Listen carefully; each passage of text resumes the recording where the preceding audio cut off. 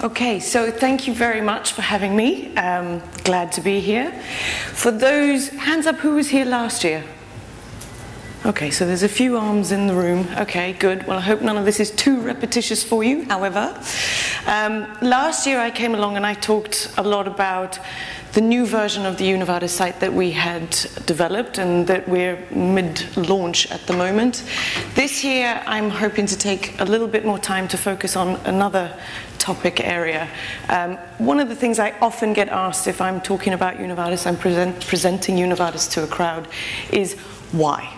Why on earth would a commercial organization, which is not a charity, do something that is non-promotional and free of charge? So I hope that today I get to spend a lot more time giving you a bit more background and information about why we as an organization see this as a valuable initiative.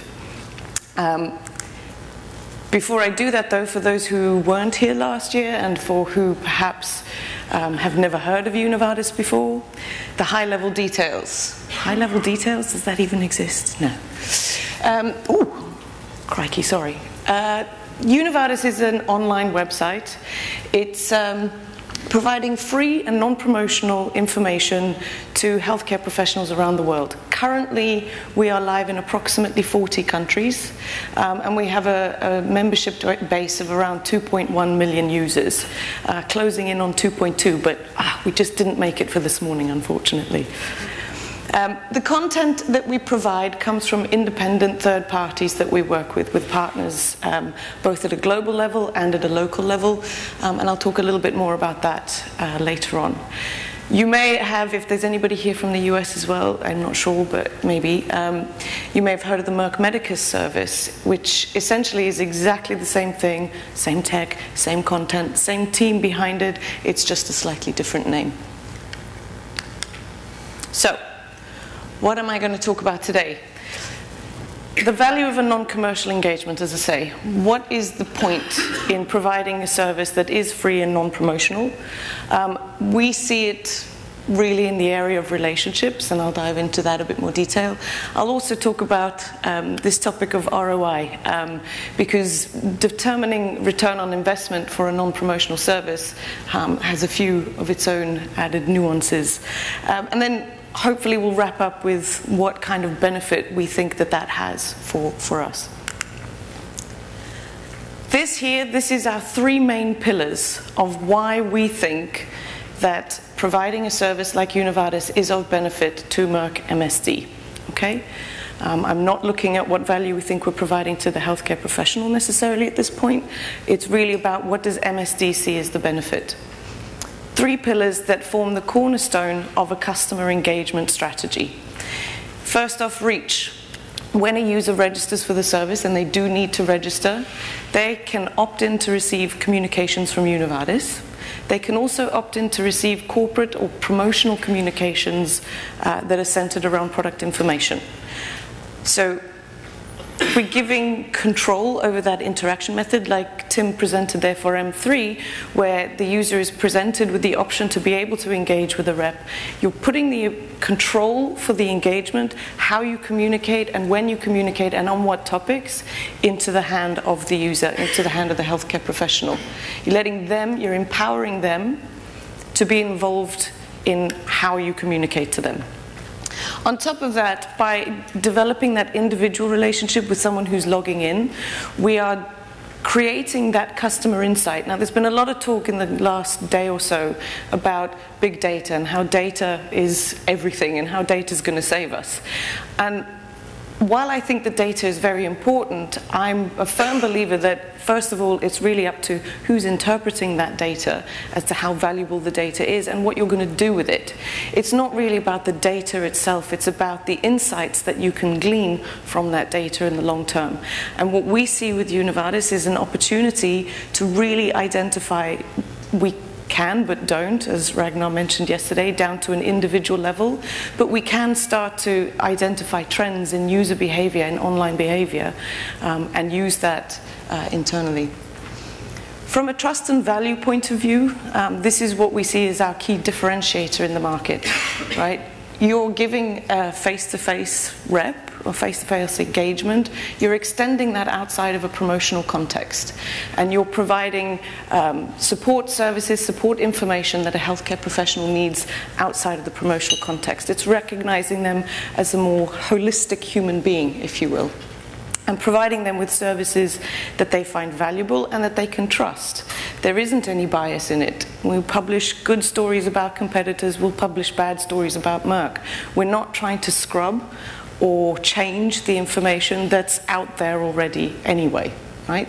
So that's a way that we can engender trust in the relationships that we're building with our healthcare professionals, and that marks Merck out as a partner, as a differentiated partner in what is, frankly, a very challenging space.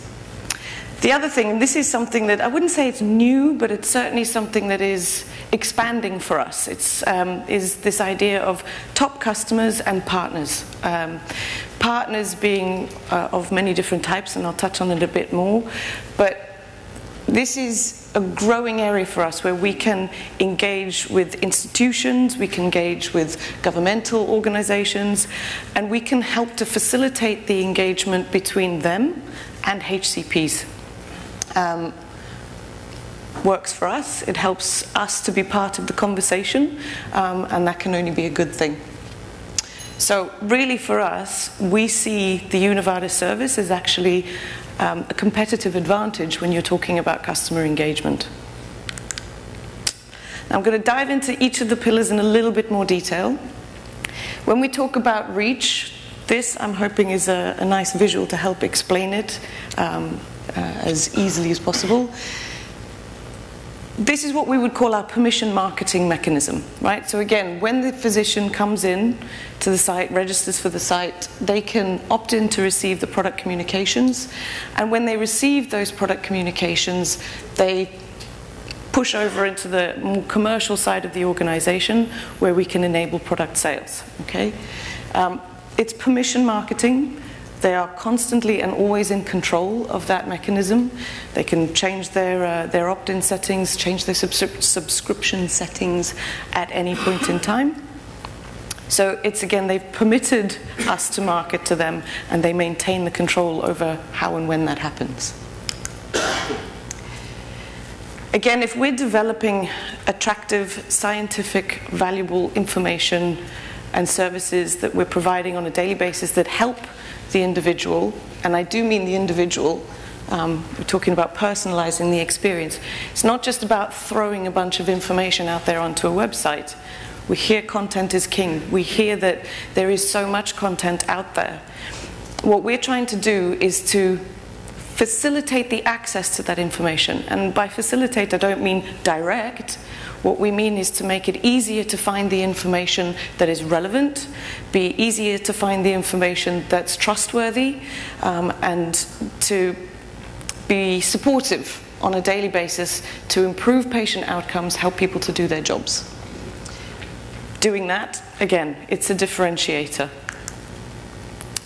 And when we talk about partnerships, we have partnerships at a number of levels. The first level, and this was where we started 2008, possibly even before that, was really partnering with some of the top class content publishers out there.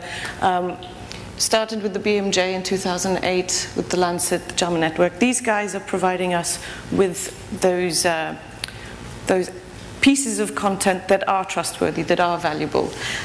What's grown for us from these early beginnings is we're now starting to also be able to engage and partner with individual HCPs who, believe it or not, have their own content.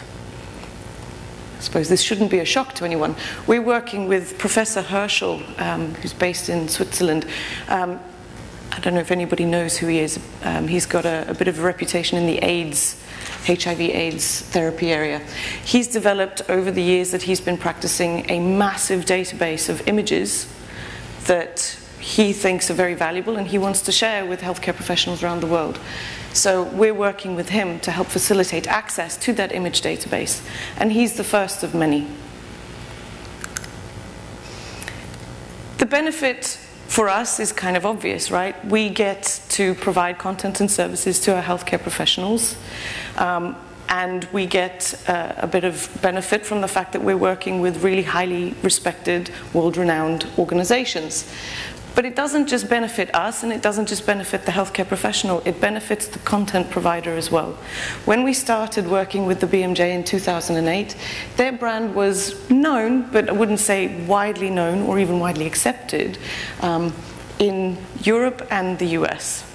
We've helped them to grow their brand into new markets. As we've opened up new geographies with Univadis and brought online a bunch of healthcare professionals in new places like Latin America, Russia, India, China, we've been able to help our content providers to grow their brands in these markets as well.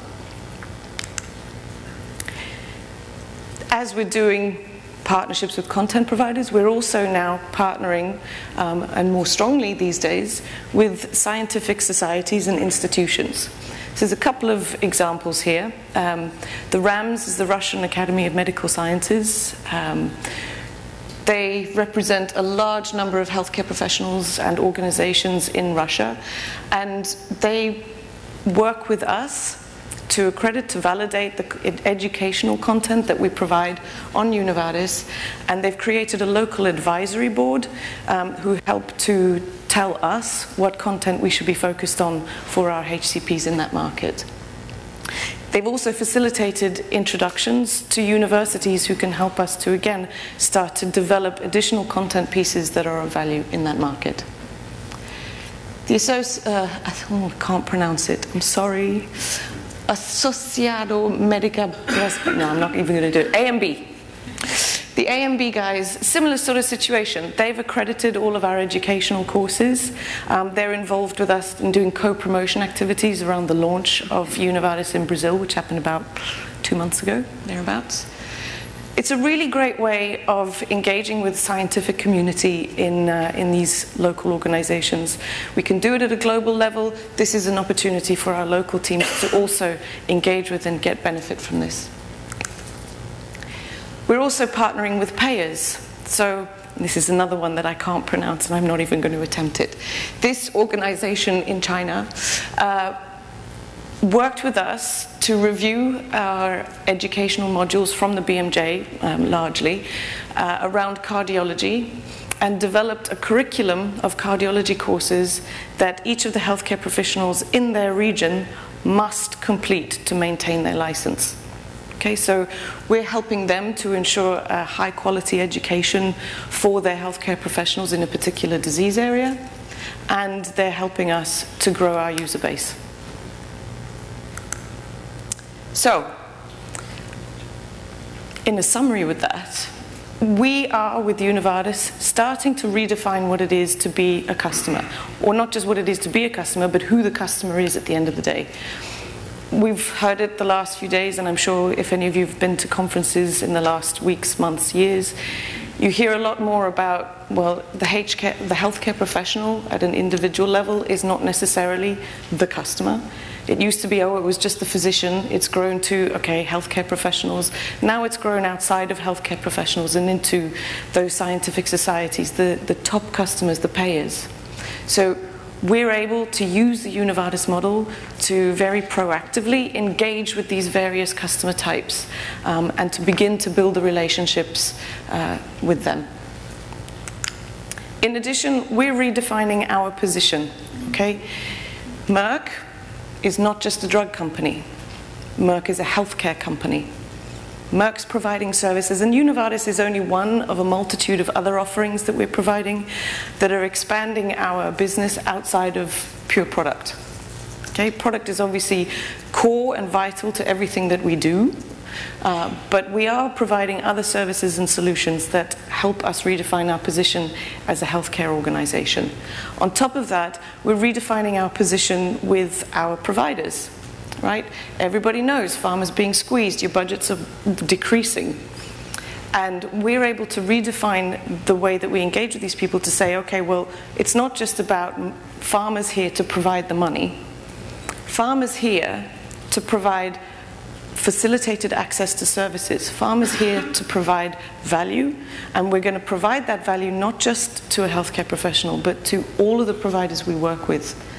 And that helps us to change our model and get a lot of efficiencies, I would say. Okay, so that's hopefully a bit more about the why. Why does Merck do it? And I hope that made sense to everybody. How do we measure it? Now, Tim said, well, you can measure it with sales. Surely it is about the sales at the end of the day. Not so much with Univadis. From a regulatory point of view, you can't provide a non-promotional, non-commercial service and relate it to increased pharma sales. Doesn't work. And on top of that, that's not why we're here. I've just spent a little bit of time boring you with the idea that we're here to create relationships, to engage with people. So for us, it's not about trying to measure monetary value. But that's a little bit disingenuous, right? Because providing a service like Univadis, it's not cheap. I wouldn't say it's as expensive as some of you might think it is, but it's not cheap. But what we have found is that it is 50% less expensive to manage a service like Univadis and to be able to engage with our healthcare professionals. Okay? When we're looking at using our Univadis database of permission, marketed, opted-in users versus renting those third-party databases from somewhere else. Also, we spend a lot of time on data hygiene, and I'm sure most services spend a lot of time on data hygiene, but not everybody does. And in our experience, if you compare renting a list versus using one of the Univadis lists, the data quality in terms of bounces, invalid email addresses, etc., is approximately 100% better than going external. So how do you measure a relationship? It's not easy. These are some of the key KPIs that we use to determine how we're doing in terms of forming, developing, and retaining our engaged users and our relationships. So looking specifically at sort of site stats, registrations, it's an obvious one, as is the average monthly usage, as is recency, so what was the period of time since a particular user logged in last, and frequency, how often are they coming back. Engagement is something that's also quite difficult to define. So you can talk about how deeply are they engaging with your service, how deeply are they visiting the site, how many pages are they looking at, how many visits do they come back for on a day-to-day basis or on a monthly basis, have they opted in for the commercial communications or not. Light, deep and extensive engagements we would sort of level out at, okay, light, someone's opened an email. They've seen some sort of communication from you. A deep engagement means they've actually come to the site. They've taken some time. They've come to your site and they've navigated around the site. And an extensive engagement could be something like they've taken a course, they've spent half an hour or so getting themselves a certificate in a particular topic. Okay? But it's not just about the hard stats. You've got to have some of the softer elements to this as well. So we do use the Net Promoter Score. So thank you, Yannick, for that. The Net Promoter Score to manage or to track the satisfaction of our users over an extended period of time. Content relevance, what do they think of the content relevance? Do they intend to use a particular site? What do they think about MSD as a result of using the service?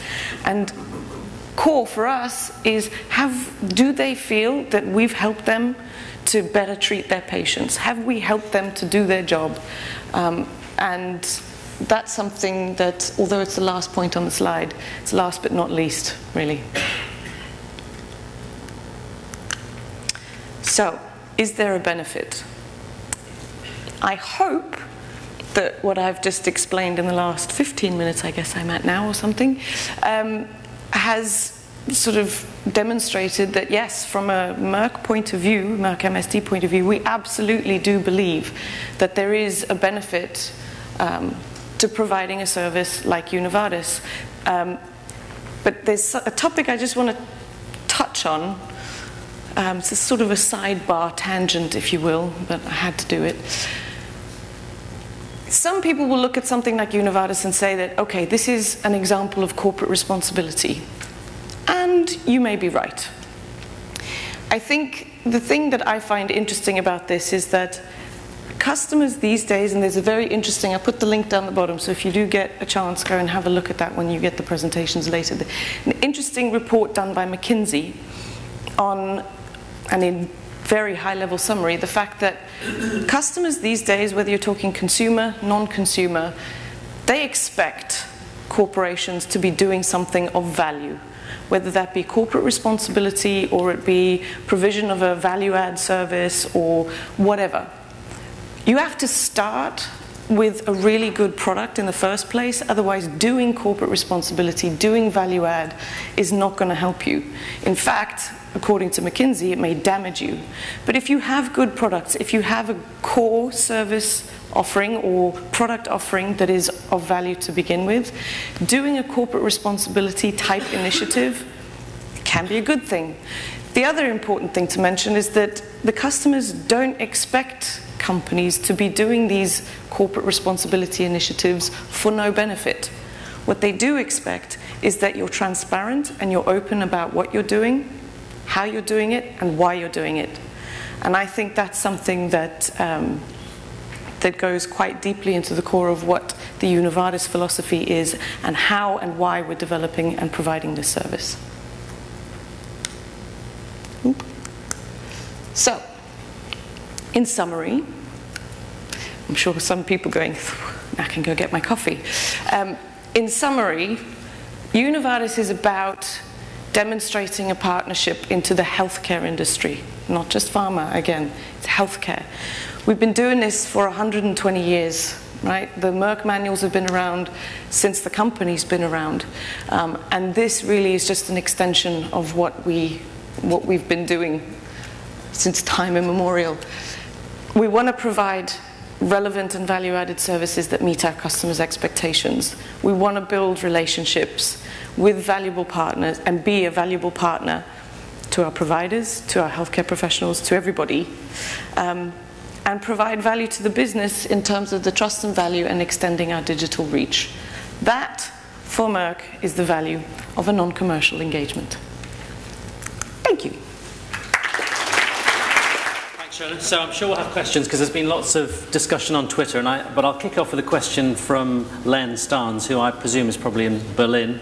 So Len is one of the freeloaders who didn't bother to pay to be here, but he's been following the Twitter feed. Following everything. So Len wants to know, why has Univadis succeeded when other pharma company run HCP networks haven't? What do you think is the key reason? I think we've been, first of all, I think the philosophy that is engendered in Merck, as I mentioned, the Merck manuals, it's a philosophy of provision of service that's been with us. It's part of the corporate culture. I think also we've been quite lucky that we are led by leaders who have seen Univadis and Merck Medicus. I always combine the two, but they've seen us in a long range, they've had that vision for the long range engagement strategy.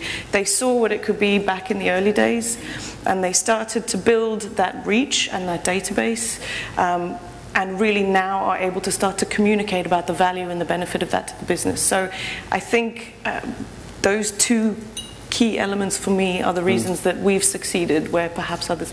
I think also the broad acceptance throughout the organization from a geographic perspective means that we've been able to expand quite quickly, and now we can't go away, can we? So does it take 10 years to get the benefits? Oh no. No. I think it takes 10 years to realize what the benefits are and make sure you can communicate them in an articulate fashion. But the benefits have always been there. Thank you, Shona. Good job. Thank you. That was good. The question I had was around customer acquisition. Yes. Do you know how much of that comes through the sales reps? Okay. So customer acquisition, does it come from sales reps? Well, we, as Univadis, we're a product, right? And we're going to market ourselves like a product, which means we market ourselves in a multi-channel way. Okay?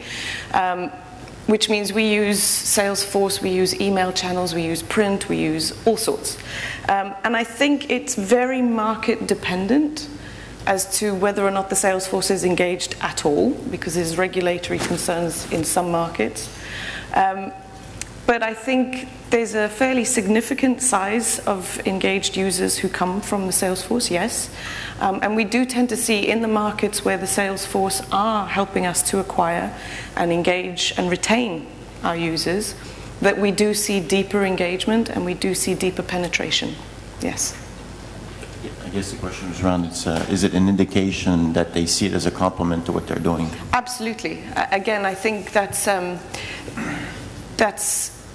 when field force teams are talking about Univadis, it's not normally part of their day-to-day job. It's not something that they're incentivized to do. But again, we do see in the markets where it does happen that it starts maybe with a core kernel of people who are real champions for believing that this service is useful for helping them to partner with their clients. And it will snowball from there. So yes, I do think that the feedback we get is always very positive. Hi, you mentioned that customers can come onto the site and they're registering obviously for a non-promotional site, but while they're on it, one of the benefits is they can then register for promotional mailings. How many customers do actually enter the site on a non-promotional basis and request for promotional mailings from it? From a global perspective, about 70%. Some markets it's as high as 95%, some it's a bit lower. But overall, I think we forget as pharma that actually people want to know about what we have to say about our products. They need to know what we have to say about our products, and it's not a bad thing to talk to them about it. The bad thing is to try and push the message in a way that they're not going to engage with or that they don't want. So if you can, again, going back to that point about if you put the control over that communication into their hands, it's not a problem. Hi, yes, as I understand it, there's only access for health professionals. Is that right? Now, this is good information, and one of my views is that, you know, intelligent people or in the wider public should have access to good medical information, that we need to break down these barriers that maybe doctors like, but actually where we inform patients. Why not give access to patients and people in the general public? I wouldn't say that it's something that we don't want to do, right? It's, for the moment, we've focused on developing that relationship with a healthcare professional, and really to be able to provide an individual, personalized service, we have to have people register to be able to do that. And people don't like to register, right? So you have to sort of maintain some balance between how much content you provide open access versus how much content you would provide on a per registration basis. Will we look at patients in the future? It's not on the roadmap at the moment, I would say. We've got enough on our plate with trying to relaunch the service in our 40 markets. But I agree, the information on there is valuable, could be valuable for patient audiences, for payer audiences, and we've got to find ways to make that possible. But we haven't found it just yet. Okay. So Shona, I've got one more question. So you're probably quite happy that MSD's got the dominant position here. But do you think there's space for other pharma companies to do something similar? I hope not. Well, I think there are things like this going on with other pharma companies. I wouldn't say there's anything on this scale from a global point of view, but we do see smaller, whether they be sort of niche around a particular disease area or a particular geography, the services are there. Yes. Great. Well, thank you, Shona, and thanks, Michelle. And it's now coffee break. Thanks, everyone. Bye.